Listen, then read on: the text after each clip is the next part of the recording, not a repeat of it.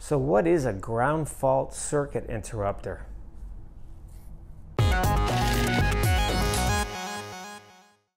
This little guy right here is a ground fault circuit interrupter, otherwise known as a GFCI receptacle. Let's take a closer look. Okay, so as you can see right here, the GFCI receptacle has a different physical appearance than the conventional wall receptacle. Now, the GFCI receptacle is also identified by its test, the black button, and reset button, the red button right here. That's how you can tell you have a GFCI receptacle in any particular area. So how does a GFCI receptacle work? Well, in the event of a ground fault, a GFCI will trip and quickly stop the flow of electricity to prevent serious injury to occupants of the home. Okay, so what is a ground fault? And what does that have to do with the GFCI receptacle? Well, I'm going to try to explain that. It's not easy to explain. Instead of following its normal safe path, the electricity runs through your body. It passes through your body into the ground instead of using its normal safe path back through the electrical circuit. So to give you an example of how this here protects you from this being faulty, if the wiring inside the toaster, like the wiring here going inside, or if the cord itself gets frayed or damaged and has a bare hot wire touching the toaster frame, or if there's two separate pieces of wire in here with an insulation over them. If this cable was worn out and those wires touched each other, or if only one of those wires touched this frame, that can cause a ground fault, which means if this is plugged in to the wall and there's a ground fault, this thing's energized, which means if you touch it, you're going to get shocked. That's where the GFCI comes in. So if this is plugged into here, and this GFCI is working properly, and there's a ground fault, as soon as you plug this in, it's going to trip this GFCI. That's how this works. So if you were to plug a faulty toaster into this receptacle that's not GFCI protected, you would get shocked. And if you left it in there, every time you came back to it, you'd probably get shocked again.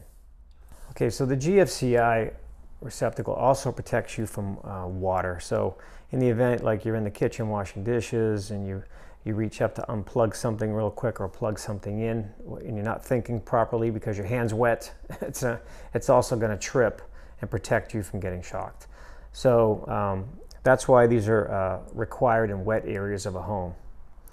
Now, this little square on the bottom corner here, that's typically lit, but of course we're not connected to an electrical system. That's why there's no power to it. There's no light on there.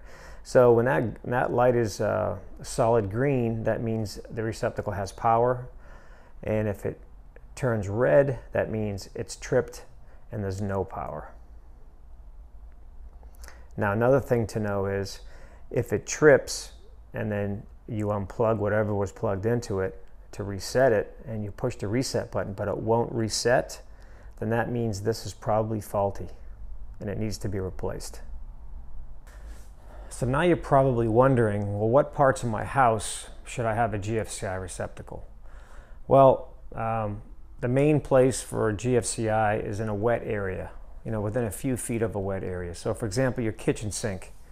If you have receptacles on the left side of the sink and on the right side of the sink, you definitely want to have those GFCI protected. And if you have an island in your kitchen, you're going to want to have that protected as well, especially if it has a sink in it. And another area would be laundry room. Some laundry rooms have a laundry sink right next to it, so any receptacles in that area should be GFCI protected as well. Garage, definitely. A garage can be exposed to the weather, so you definitely want to have GFCIs in the garage. And a common problem in a garage with GFCIs is there's only one GFCI, and there's 5 other receptacles that are not protected. So that's typically something I find on a home inspection. So you want to make sure all the garage receptacles are either connected to one main GFCI or they all have their own separate GFCI, whatever it takes to get that accomplished. Another area would be outside. Outside is very important. Anything that's got to do with the weather. So any wall receptacles should be GFCI protected, and they should also have outdoor plastic covers in case you plug stuff in. It'll stay dry when it's raining. You can't just, you know, take the kind of covers that just flip open and you put the plug in. Well, now the plug, the outlet, everything's exposed to water. So that's not a good way of doing it. They sell plastic covers that you can buy at Home Depot or Lowe's, very inexpensive, 30, maybe 20, 30 bucks. And you just install that where your old cover was, and then you can plug stuff in for permanent, for plugs that are going to be in there permanently, like for landscape lighting or, you know, a water pond or something like that. So just put one of those in and make sure everything outside is GFCI protected. If you have a refrigerator in your garage as well as your kitchen, make sure those are not on GFCI receptacles. Because if they are, and in the event that GFCI gets tripped somehow and you're not home and you don't realize it tripped, you may lose all the perishable food inside your refrigerator or freezer. So I've been to several houses where there's also a refrigerator in the garage, or sometimes a freezer. So you want to make sure those are not plugged into a GFCI receptacle, because that could be expensive to replace all that perishable food. Okay, so let's talk about some what ifs. What if, let's say your kitchen counters have about 5 or 6 receptacles. You have 5 conventional ones and you have 1 GFCI. So you may be wondering, well, do I need to add 5 more of these? Well, not necessarily. You want to test these ones to see if they're connected to this one. And it's a simple test you can do by yourself. You don't need any kind of special tools or electrical background for this. It's very simple. So first thing you do is plug in an appliance like a toaster or a blender, something easy to move around. Plug it into here, make sure there's power to it, and then unplug it, and then hit the black test button, and this will turn this off, which means no power here. Now take that same appliance and plug it into each and every one of these other conventional receptacles in the area. If there's no power to any of these, that means they're all connected to this, which means they're all protected by this GFCI, which is a good thing.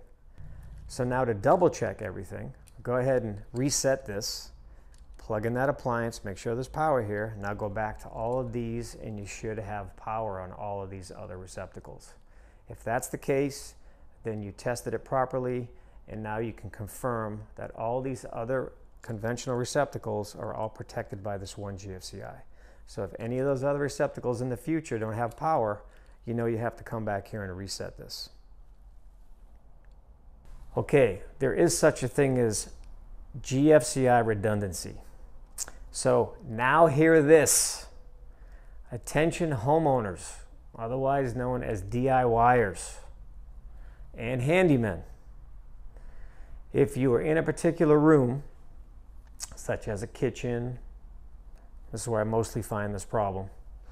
If there's a GFCI in place and it protects all the other regular conventional receptacles, you do not need to put one of these in place of one of these. They're already protected. Oftentimes, I find out when I'm inspecting the house that there's a main GFCI and then all these ones are also GFCIs, which is ridiculous.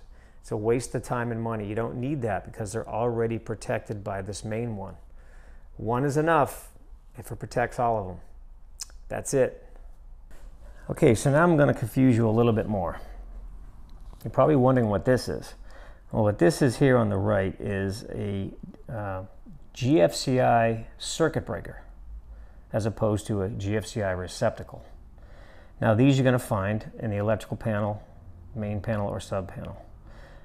When you see it, you're only going to see that when it's in a panel because all of this is just pushed in between other breakers.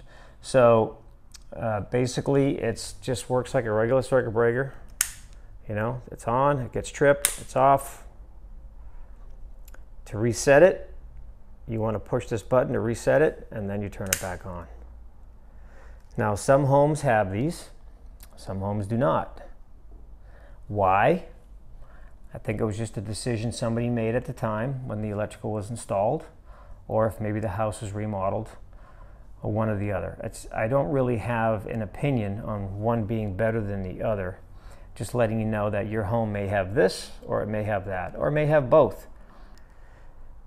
Okay, so this here is an old GFCI, which may be from the 1980s or 1990s, that I actually replaced in my own house. And if you look closely, you'll see there's a test button and a reset button. And in between there, it says test monthly, see instruction booklet. Now hang on to that thought. Now this here is a newer self-testing GFCI, and it's hard to read, but it also says right at the top under my thumb, test monthly. So this is something that most people are not aware of, because when I bring it up to people at home inspections, they're like, huh, what? So the manufacturers require that these all be tested every month. So every month they want you to push this test button and reset it.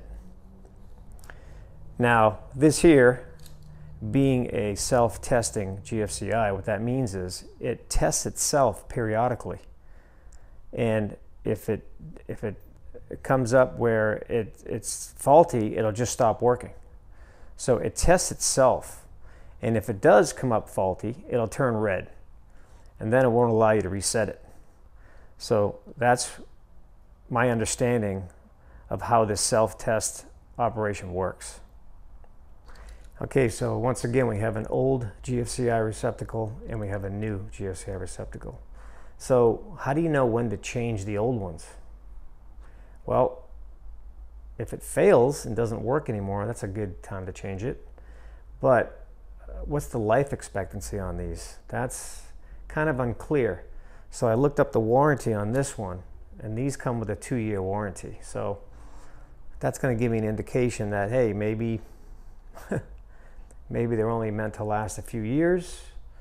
I've heard other people say, oh, like every 10 years replace them if they haven't broken or anything like that. So now this older one is not a self-testing. This newer one is. So like anything else that you upgrade, you're going to get the latest technology. And that's what this one has. This is awesome, I think. It tests itself. That's pretty cool for 20 bucks. This one here, just an old obsolete one. It was still working, by the way, when I replaced it, but I upgraded some electrical in my garage, and it's just smarter just to get rid of it before it failed. So that's that. Okay, everybody, that's going to wrap it up for this video here about GFCI receptacles. I hope you've learned a bit from this. I hope you can better understand what I mean about why you should have GFCI receptacle protection in your house and around your house. It's just a good thing to have to keep your family safe from accidental shock. So hit that like button. Please subscribe if you haven't already, and I'll see you on the next one.